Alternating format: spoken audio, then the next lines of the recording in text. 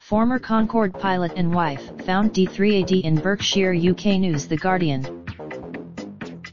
We use cookies to improve your experience on our site and to show you personalized advertising. To find out more, read our end.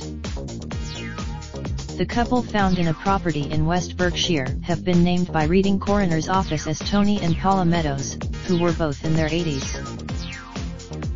Paula Meadows had been chronically ill with dementia and was being cared for by her husband on the farm where their bodies were found, according to a family friend.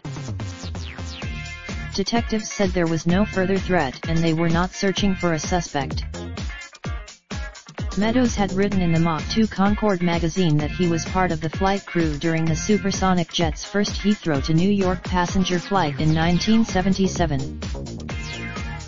Officers from Thames Valley Police were investigating at one of the homes on Hawk Ridge Farm in Chapel Lane, where a blue forensics tent has been set up.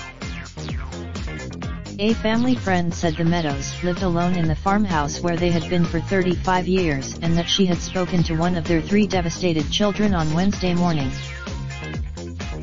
They can't understand it. They haven't been able. D3ad Howard described their deaths as a tragic incident. We are currently investigating and have launched a murder inquiry, but we are not looking for anybody else, he said. Asked about the former British Airways captain's death, the airline said our thoughts are with their family and friends.